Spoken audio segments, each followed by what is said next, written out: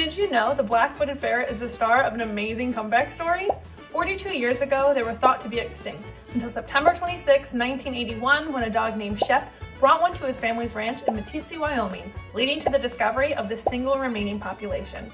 This led to a captive breeding and release program led by the U.S. Fish and Wildlife Service designed to restore the species to the wild. Today, the black-footed ferret still faces many threats, including the significant loss of prairie dogs, their main food source and whose burrows provide ferrets a home. Prairie dogs are down to only 2% of their historic range because of sylvatic plague and lethal control programs.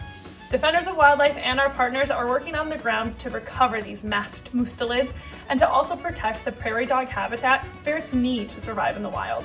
So on this Rediscovery Day, we salute you, Shep, a wayward dog who helped save an endangered species.